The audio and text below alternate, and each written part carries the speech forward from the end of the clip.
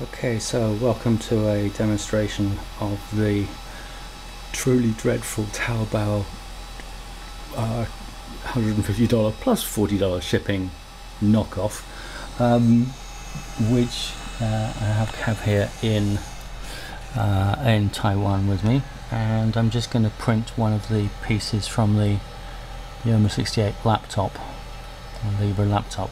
It is one of the screen hinges, as you can see here. Now I've been doing various speeds on this one, and the one I'm going for now is 200 millimeters a second out of a $150 printer. Oh dear. Right, now this one, can you see just here? It is actually straight. I'm so sorry, this is out of not a very good camera. That is level. There is no bulging on that corner. Now, and here's one I prepared earlier. On the end here, I'm so sorry it's not clearly visible with this camera. Right, on the edge here, can you see that's flat there, but just on that corner it's bulging. Oh, that's down to the extra speed, and this part's okay, that one's alright. Anyway, well, it's going now. We're doing the first layer. Let's get some lights underneath there. Yeah, that's alright. So what I've done is I've replaced this, they come with a Mark II print bed PCB. I've replaced that with a 3mm aluminium, and I've put print white on it instead of borosilicate glass. Print white is freaking awesome. Now the acceleration parameters I've set on this, I'll just have to see how it goes. It's 5,000 millimeters per second squared on the X and Y, and 9,000 on the... This is not the normal sound for a cheap and cheerful 3D printer. I don't know if you can actually hear me.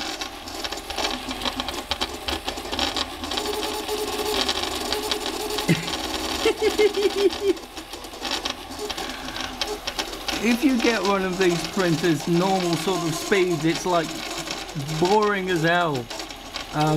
Sedate. Let's have a look. Yeah, it seems to be doing alright. It's not skipping. It's noisy. But it's horrible. You can see how close I've got the print head in between the two rods. I've replaced the vertical arrangement, which I really can't stand. I don't know why people do it. For a horizontal one, where I've made the print head so close in that I can't actually get the clips for borosilicate glass in, because they hit these pieces of the carriage. I also replaced I designed this part to lift it up on a thing. I've also around here. This is from a thing on Thingiverse, but you can see how it's clamped with two bearings. There's support piece here to make sure that the flat bit that holds the rods doesn't bend about the vertical bit. Took 2 weeks to redesign this from its original. And it's halfway done already. And try and get the torch in here. The bowing that we were getting on a slower acceleration isn't happening.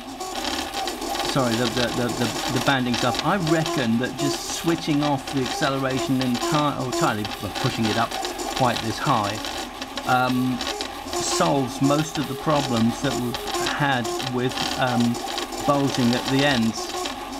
But it is freaking funny to see a $150 printer doing this kind of quality printing.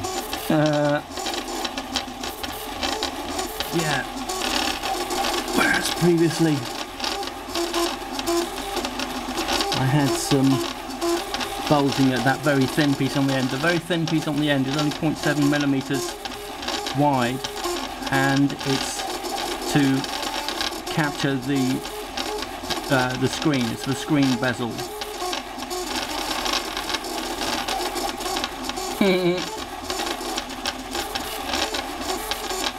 Nominally this is, well, actually it should be 200 millimeters per second travel and print speed, because the acceleration is set so high.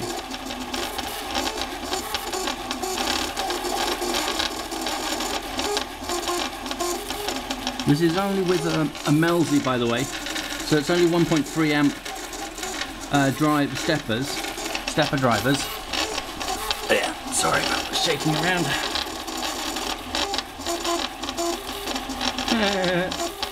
It's doing alright.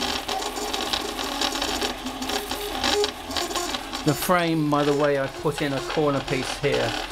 That is just a standard wood bookshelf thing. It's a 50 by 50 triangle. The frame is still visibly shaking, wobbling backwards and forwards. I could do something about that. What I'd plan to do is to create a surround like on the Mendel 90 and have that come all the way around here and down there. Then box that in entirely. Have another surround here and another one there. But basically you'll create a box. Oh, and flip these parts to the back. Change this from a L shape like this to just a U shape sort of thing. So that goes there as it did on the original parts that came from this taobao clone. Then this box, by going at the back, I can box it in top, back, side, and around there without interfering with the thing, and that will completely rigiditize the whole support mechanism for this. I don't want to do it while it's spinning, but if I do that, the whole thing rotates. Push it sideways, it moves sideways that way. Push it that way, it moves that way as well.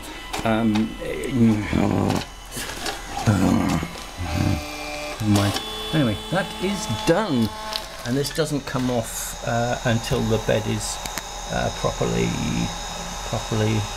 dry. But let's have a look at the top. Trying to get some light. That's not bad. There's not a lot of bulging on this corner here, which is fantastic for 200 millimeters a second. Print speed, not travel speed, print speed. There is quite a lot of on this corner, on this edge here and round here. The round part is pretty fantastic. Is it straight? Is it straight? Yeah, it looks pretty straight on this edge, unlike some of the other ones that I've done. Overall, I'm pretty deeply impressed. Yeah.